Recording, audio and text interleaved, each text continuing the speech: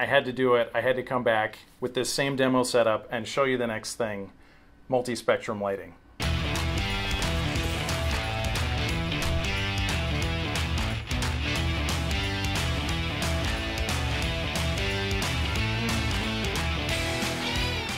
So, if you haven't seen it yet, check out our Lumitrax video where we show different angles of light. This is exactly the same setup. Same camera, same controller, same software, same light even. But this light is even more special than just being able to shine light from different angles.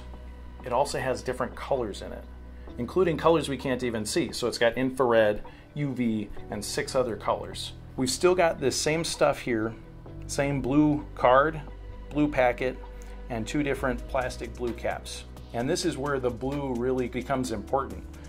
With my eyeball, I can tell you that these 2 caps are a very similar color of blue. I can tell the difference, but they're very similar.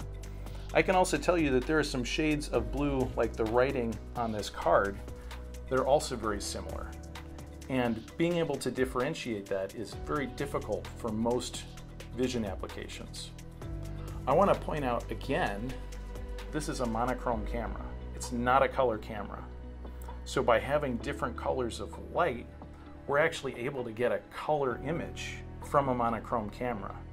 And I've talked about this before. Generally speaking, we go with monochrome because it's cheaper, it's higher accuracy, and it's the standard in industry. Color cameras do exist, but with our lighting tricks here and the software behind it, we can have a color picture without a color camera. Save money, and again, better inspection precision when we're trying to measure something.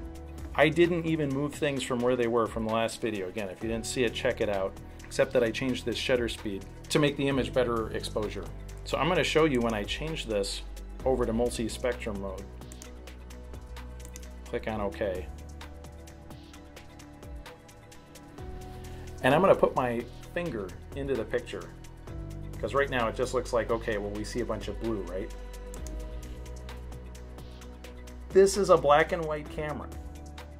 I can't believe how good that picture looks. And we didn't have to do any setup. I just turned it on. I'm going to dive right into adding a tool. And there are a lot of color tools available. I'm just going to jump right over to one that I know I want to look at, and we'll let you explore the rest on your own. Color grouping. Often we want to be able to separate different colors of parts or determine if something matches the correct color. So that's what we're going to do right now. First, I'm going to set the region of interest. You can kind of see it. It's this blue line on the blue background, so it's a little harder to see maybe in this case. Click on OK. And again, if you know exactly where your part is going to be, the smaller you make this region of interest, the faster the inspection will be. I'm going to click on Color Group Registration, and I'm going to add one here. Now remember, I said these 2 blues look very similar to my eyeball, and you can see they look very similar on the camera as well. So what happens if I click on one? This camera can tell the difference. It knows this blue is not the same as this blue, is not the same as this text blue, is not the same as any of the blue on this packet. I'm going to click on OK and add another one and show you that it goes the other way too. This part is not the same color as that part. And it could tell this reliably. It's searching that whole region of interest that we plugged in here. So if this Keyence text in the background or this packet, if anything had that same color, based on the multispectral inspection that we've done, it would be highlighted right now. Let's click OK on that. So now that we're done just playing around with the color selection like that, I'm going to cancel out of this because I don't really want that tool right now. What I want to show you is that we can see the different pictures that this took of all the different colors. So if I come back to Set Camera, I click on Multispectrum Settings. Look at all these tabs here. UV, blue, green, amber, red, another red, infrared, and white. Probably far red. I want to point out these square dot patterns that we can see in this image. I can't even see them with my eyeball. Suppose that's not surprising. This is UV, and people can't see UV with their eyeballs. Let's also look at infrared. Notice how different things look in infrared. And this isn't the perfect example, but notice this cap is brighter than that cap. And we'll see this often is true if we have different kinds of things. Even a red and a blue part, they may show up as the same color in infrared, or they may show up as different.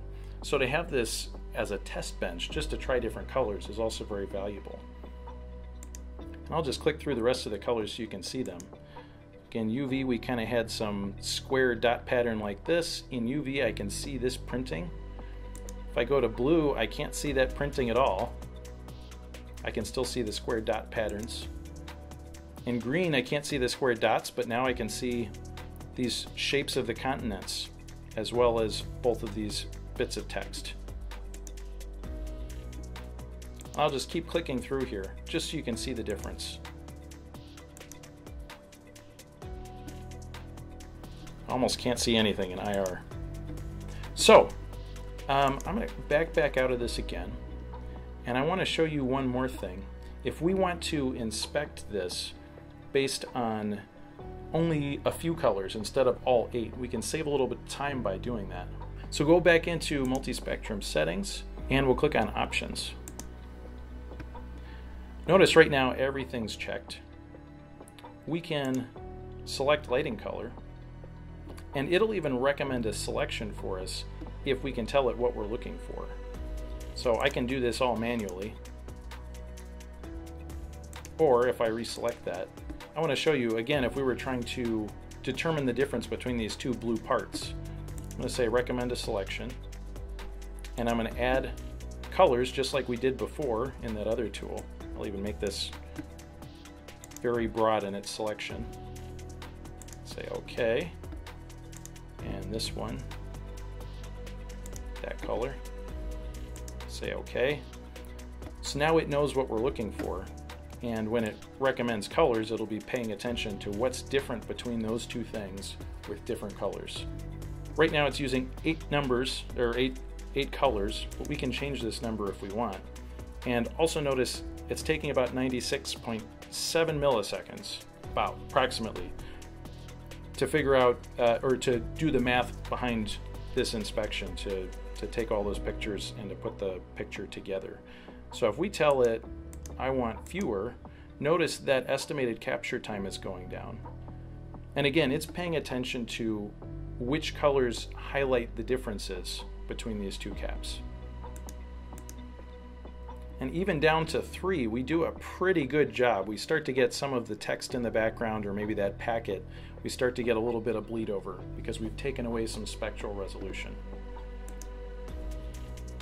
And when we get down to 2, now we're really not doing a good job. So I would say for this application, we probably want at least 4. That should be pretty robust.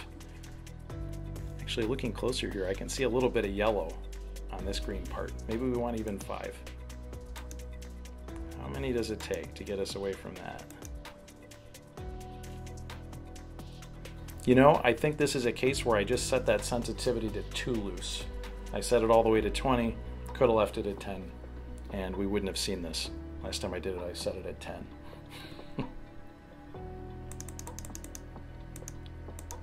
So pretend with me for a moment that 3 was the right one. 4. Ta-da!